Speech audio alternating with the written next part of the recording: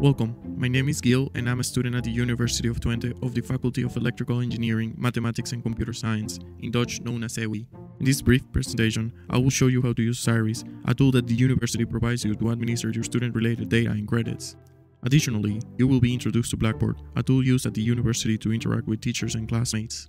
By the end of this presentation, I will give you an overall view of the campus and the places that you may find useful and interesting to visit. Hello, this is an introduction to Osiris.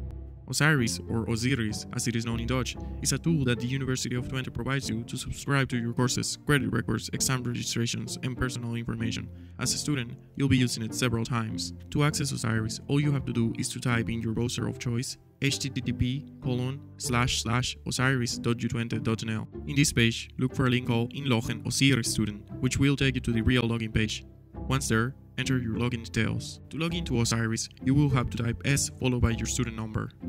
For example, if your student number is 1234567, you will have to type S1234567, then type the password that you got in a letter by the university, and voila, you're in. Once in, you will find several options, which I encourage you to explore by yourself. Additionally, you will find your personal information. At this point, you can do several things, but for the purpose of this tutorial, I will show you how to look for and register for a test. First and foremost, there's a little flag at the bottom of the page that will enable you to change the language of the interface. If you are a non-Dutch speaker, this may come handy. To register for a course or a test, tap on the button Register in the top menu. In this page, you'll be able to search for your courses and tests. As you may have noticed, there are separate registrations for courses and tests. A registration for a course does not automatically register you for a test, but more of that in a moment. To register for an exam, either fill the test field with the test code and click on Register for Test link.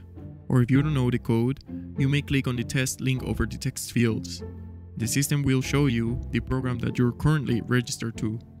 At this point, you may have noticed that you can also register for re-examinations through this method. There are several rules that apply depending if you're studying a master's or a bachelor's degree, so I would highly recommend you to ask your study advisor for guidance, since there are specific rules that apply to bachelor and master's students, but more of that in a moment. So back to test registrations. Click on the link of your program, in this case the Master of Human Media Interaction. Then you will find all the possible tests that you can register to. Select the test that you want to register to, and then click on the not so obvious register link at the footer of the page. If you can't find the test or the course that you're looking for, you can send an email to tentamen_ewi@utwente.nl. The University of Twente has a highly regulated process of taking re-examinations for a certain number of tries, in that you have to go through a special process to apply for re-examination. All students, regardless of their level, can freely apply for re-examinations, but after a certain number of tries, things start getting a little bit complicated. So, just don't fail. But if you really want to know more about it, go to utwente.nl and type Regeling der Poging EWI. The first result should be what you're looking for, or if you want information in English, type Information Third Attempt EWI, or ask your study advisor for guidance. Now, back to our dear Osiris. I realize I've been talking about supervisors and people you may need to contact without introducing them to you. If you want to know their contact information, click on the Tutors tab on the menu. You may also find your grades in the Results section and your transcripts in the Progress section. One more thing about Osiris and registrations. Please keep in mind that for every exam you register to, you must show up in the place and time you are required to do so. If you fail to do this, it will still count as one of your opportunities to apply for a test. Now on to Blackboard. Blackboard is a tool for you to use to communicate with your teachers, supervisors, and even classmates. In Blackboard, you'll be able to find, among other things, the material of your class, the latest announcements for your courses, detailed instructions for your assignments, and submission procedures to send your assignments. To access Blackboard, type in your browser http://blackboard.utwente.nl. Like Osiris and all your university accounts, your username and password are exactly the same. So type S followed by your student number and then your password. Once in the middle column, you'll find a series of boxes.